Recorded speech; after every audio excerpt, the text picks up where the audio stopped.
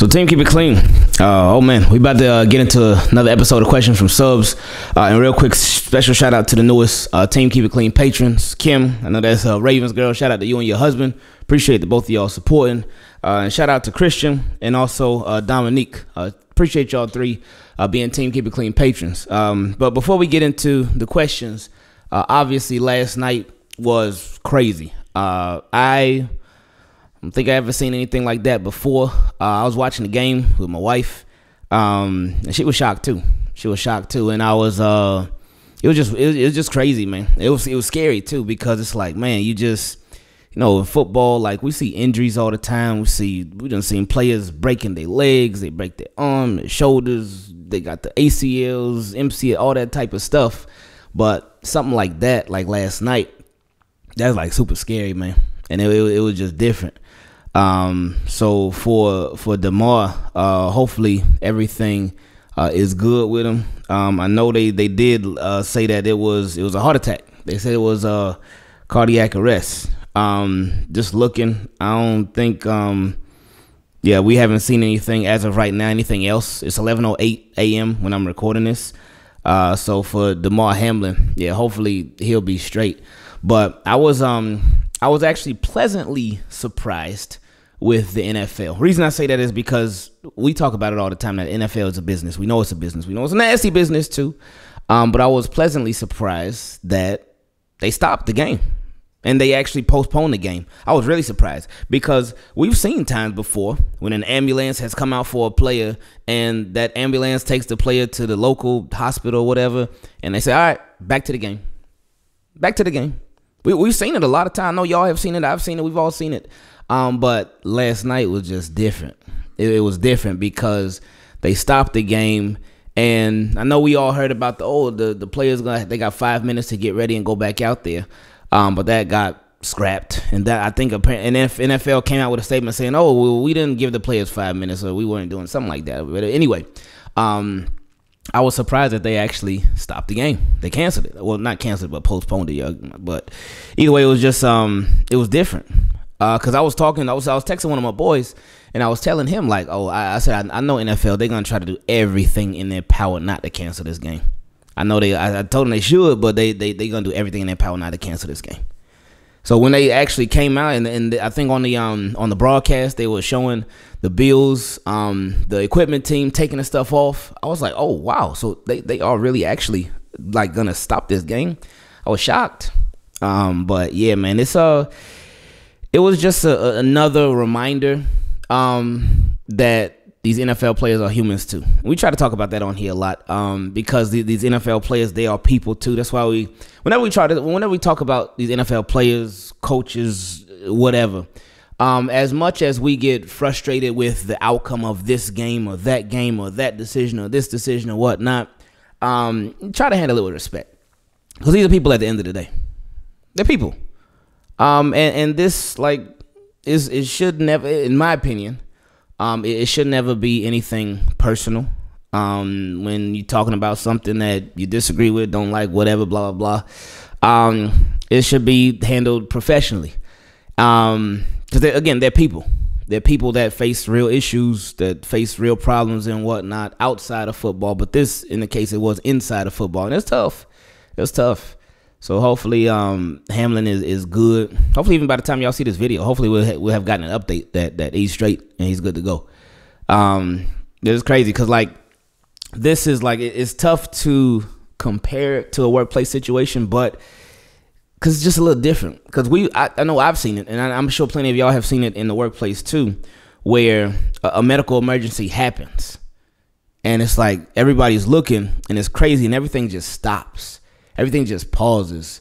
But in the workplace, after the medical situation, after the person's like taken away, then everything ends up going back. You may have like a 5-10 minute timeout or break or whatnot, but everything ends up going back to normal, and work continues. Because that's just how it goes. But again, last night was just very, very different. So hopefully, like I said, hopefully Damar Hamlin is good, and the next update that we get will be a real positive one. Yeah, this feels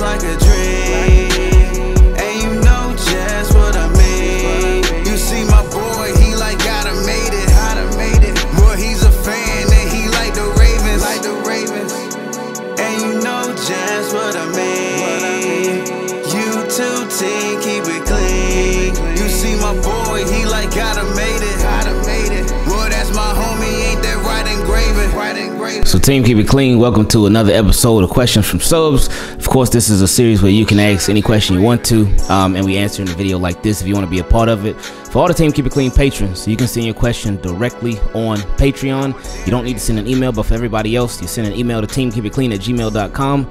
Do not send it anywhere else because it will not be a part of Questions from Subs. And I am not doing any, I ain't doing any exceptions or nothing. If you send it to the wrong email, it's going in the trash, straight up. But anyway, first question. Gotta say that with a smile. First question came from my guy Plex, and appreciate you for being a Team Keep It Clean patron. He said, my end of the bar thoughts. You know, we're going into week 18 of the 2022 season, and we're having the same problems as we had week 1 of the 2020 season. At this point, it's like we're trying to mop the ocean with a broom. What are we doing? It's been 3 seasons. You think we'd pivot and do something that would actually work? I don't know. They don't know. I didn't have a problem with Gus only having 3 carries. JK was having a good game. Feed the hot hand. That's what we've been asking for. It was done. It's time we establish a feature back. I don't want a committee. I don't want evenly split reps. When healthy, JK needs to be the guy. I get that part. But it's nice to have a complimentary back. And if JK ain't rolling, I mean, he pretty much was for most of the game. Then they just start doing goofy stuff, man. But it's nice to have them both because they complement each other. And they're both capable of going off. But I do get what you're saying, and I do appreciate that about really establishing a feature back, having somebody who's, all right, it's him. That's our guy. But it is nice having both to complement each other. But anyway, he said, when healthy, JK needs to be the guy. What I'm going to say next is a piping hot take. Gus should be cut. Whoa. It has nothing to do with his talent, but rather his cap number. His cap hit is 5.6 mil. That's a high number for a backup running back. Cutting him would save 4.3 mil. Dead cap is 1.2 mil, but I'm willing to deal with it. It's time to defund the roster and allocate funds into positions that matter. No more giving the bag to role players. Gus, among others, Makari, Boyle, Chuck, Ricard, to name a few, would be unfortunate casualties. Oh, wow, you starting off this with a bang. Is that really his cap hit? I know his deal is worth 5-something mil per year, but is the cap hit that high too? Because I don't know. But as far as I see what I don't agree that Gus should be cut. Because it's nice to have both. It's nice having both of them. I do see the vision that you're talking about. As far as he said, in allocating funds to positions that matter. No more giving the bag to role players.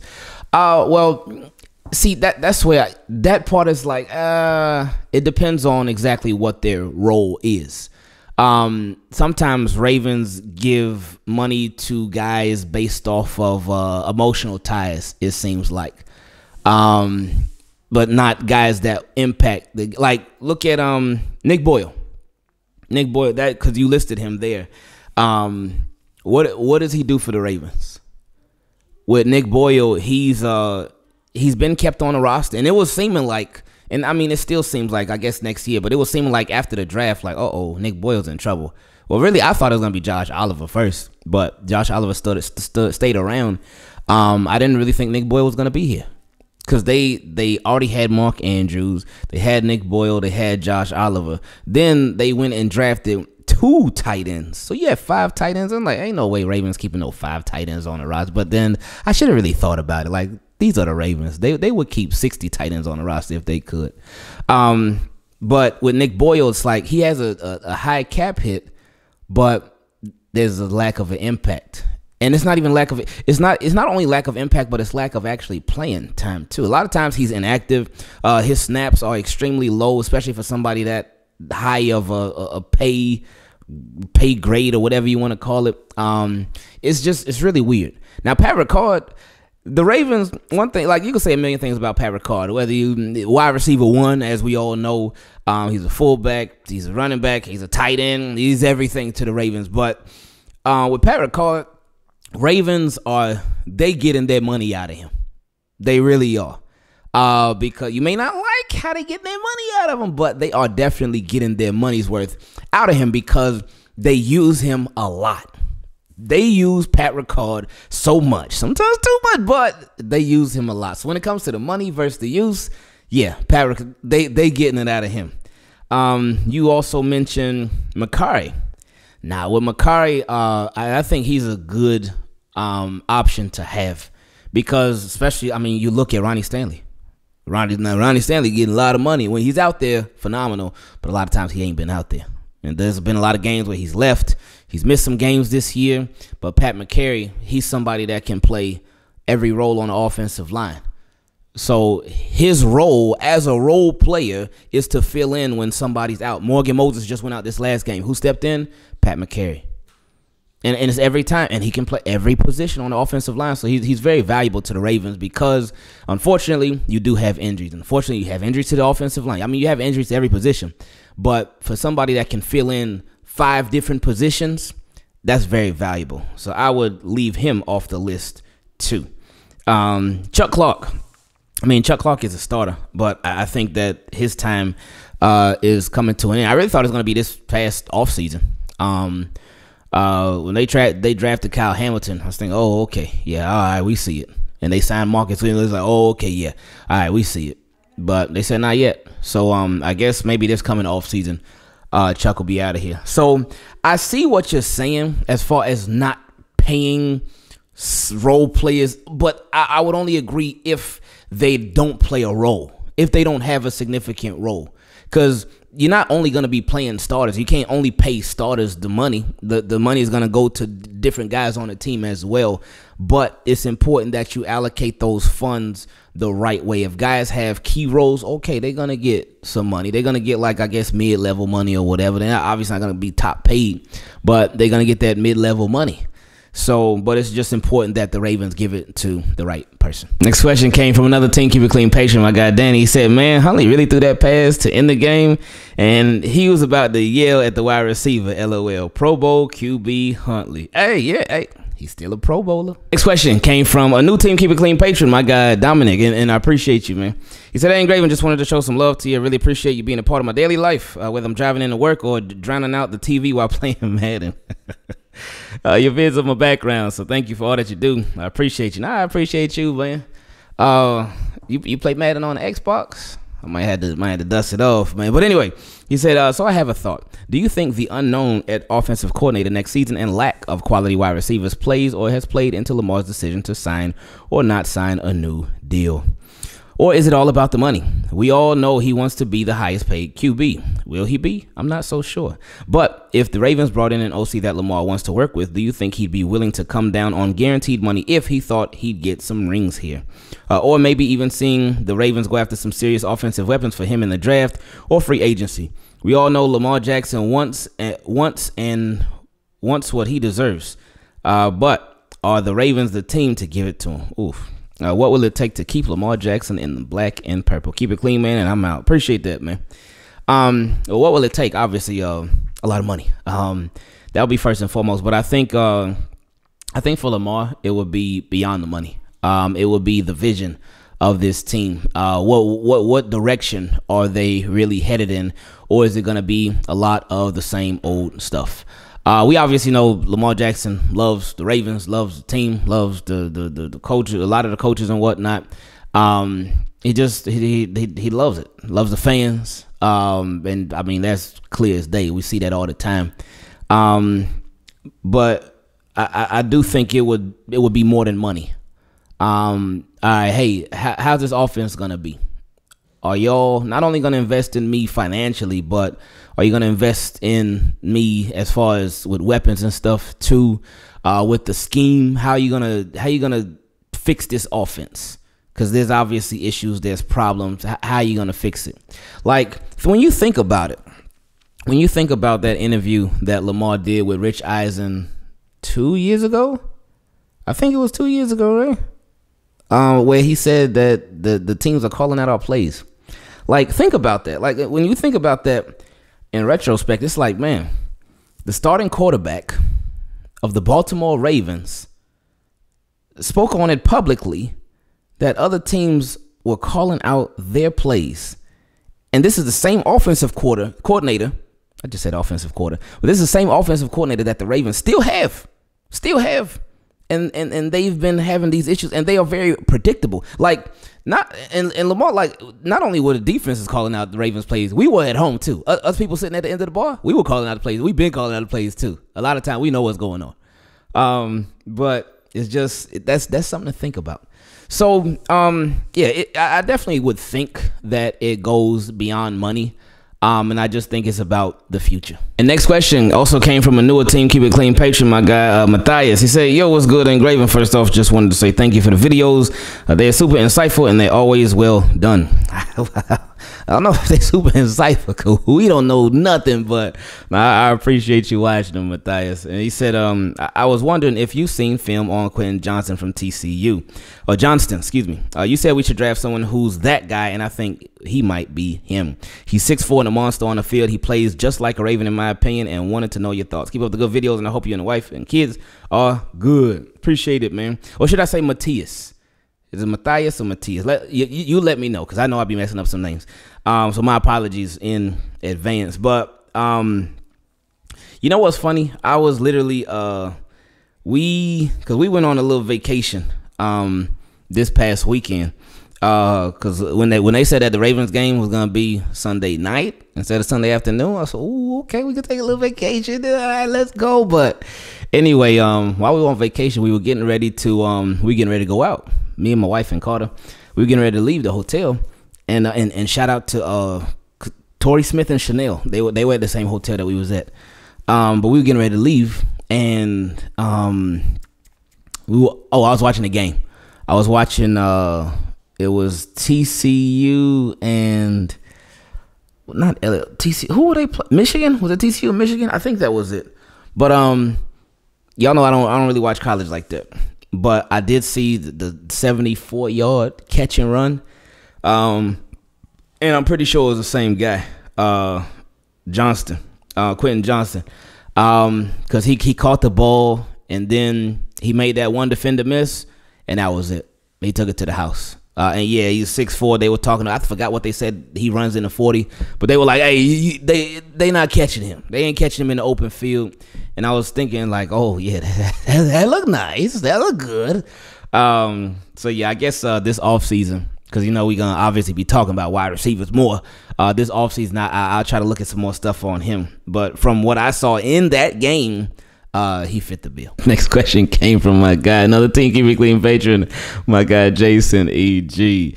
He said, "This is my rant. I'm highly disappointed in the Ravens front office. They have allowed far too much noise and influence in their house, and I realize what this truly all culminates to. The Ravens have never had to live the life of managing and negotiating with a true star player. For those that remember when Ray Lewis hit the free agency window, the market wasn't kind to him. Ed Reed and Terrell Suggs had given their best years to Baltimore before moving on. So as it goes with Lamar, I charge Bisciotti and DeCosta with how this has gone this far. Agent or no agent, his value is undeniable. The Ravens can't cheap their way around this. Literally every QB that got paid this year equals garbage. The leverage game has been lost by the front office, and now with things like the 180-degree reports from Mike Preston, the Ravens are navigating in an unfamiliar space. Their own history documents how doing wrong by winning QBs comes back to bite them. Dilfer. Flacco became an anomaly because he was paid due to real-time service rendered. I honestly think the end game is Lamar gets paid to stay for the long haul, but the Ravens front office has no true experience in dealing with a bona fide star player, and it's showing. Maybe if Ozzie was still in the driver's seat, we wouldn't be here. I don't know. I can't say that last part with Ozzie news. I can't say that last part. I remember Lynetta had asked about that same thing in a previous episode, if Ozzie would have got the Lamar Jackson deal done by now. But I guess yeah, we'll never know. Now you said when Ray Lewis hit his free agency window, the market wasn't kind to him. I don't remember. I don't remember what it was. I remember I was scared that he was gonna go to Dallas. I was scared that he was gonna go to Dallas or Denver. I was frightened when he became a free agent, but he ended up returning to the Ravens. So like, oh, whew. I was scared. So I don't know. But this is his first deal, Lamar's first deal. And yeah, he is a different type of enigma. He is a different type of star. And he's at the quarterback position. I think that's what makes it so different.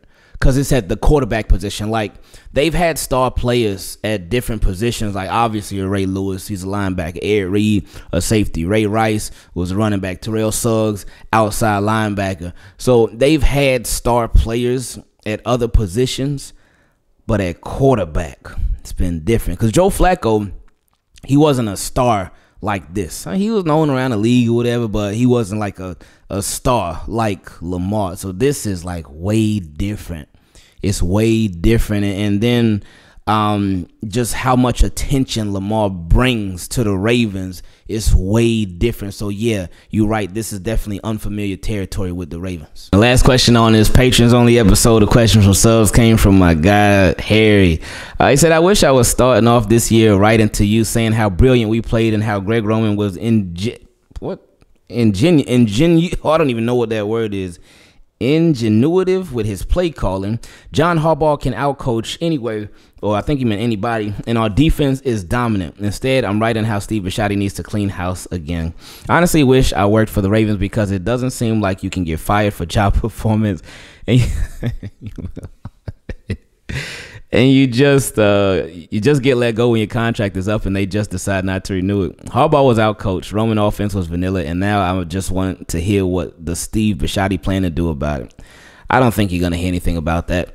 Not publicly at least. But anyway, he said, I have been a Ravens fan since they got awarded the team back in '96 from the Browns. Until then, I was cheering for the Baltimore Stallions CFL team. I remember when they had the contest on what the team name was going to be because we didn't want to do the Cleveland fans what Israel did to us when he moved the Colts to Indy.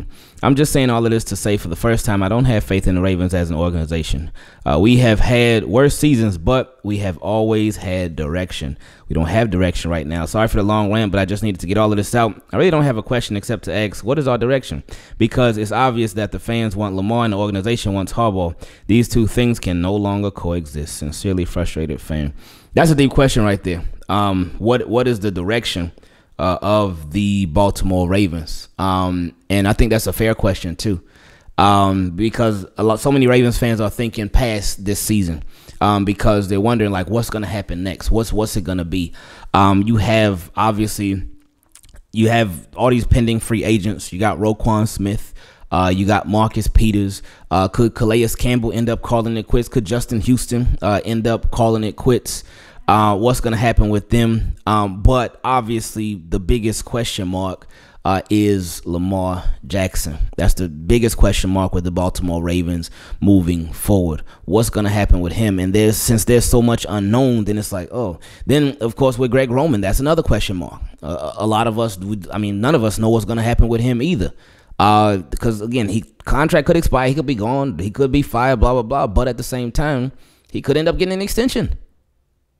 Because Ravens like doing these swerves with stuff like, so we just don't know. So I think since so much stuff is literally up in the air right now, then that's why the question was asked, what is the direction of the Baltimore Ravens? This feels like a dream, and you know just what I mean. You see my boy, he like gotta made it.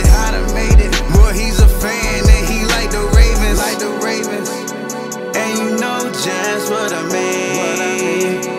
You team, keep it clean. You see my boy, he like gotta made it. Boy, that's my homie, ain't that right engraving.